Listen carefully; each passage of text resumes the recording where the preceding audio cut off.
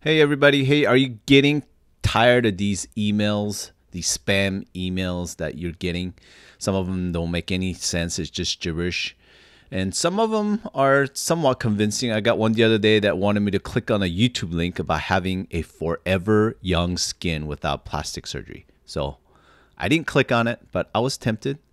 Also, do you remember that Nigerian prince email scam? Well, I just read an article that is still grossing over $700,000 a year with that scam. And I don't know who wrote that, but they should look into how that person found out what they were making. Not sure, maybe he's in on it. That's my conspiracy theory on that one. This tutorial that you're about to see isn't about how to start an email scamming business, but it's about how to get rid of some of these annoying emails that keeps ending up in your inbox.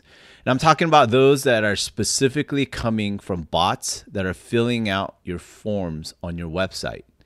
So you ready for this? It's going to be super quick and super easy. So just follow along. Let's do this. So I'm going to start off this tutorial with where everybody else starts off. That is in their Google search. And I'm going to go ahead and Google search reCAPTCHA, as you can see here. And you get this link. I'm going to go ahead and click on that link. And it's going to get me here. And I know it's asking for admin console.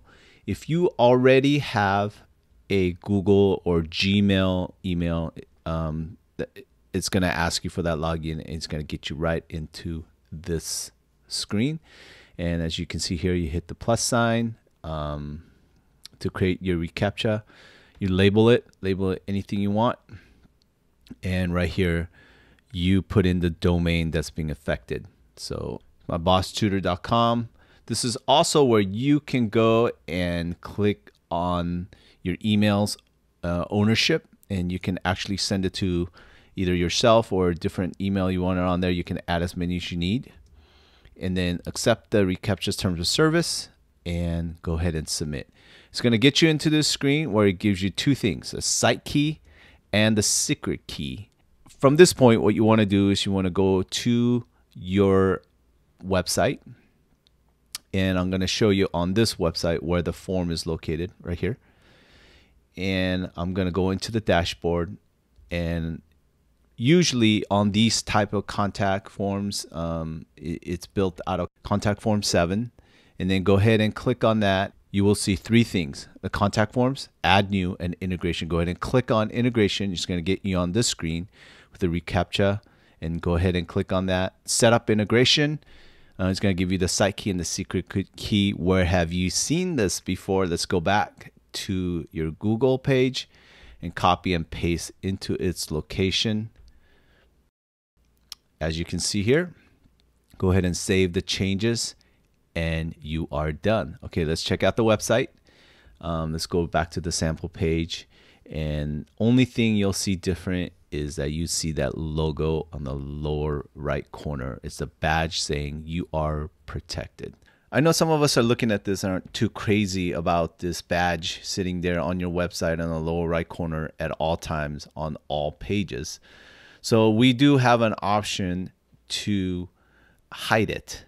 And this is a special code that I'm going to show you guys that we can add it to the custom CSS, and we can hide that. And let me show you how to do that real quick.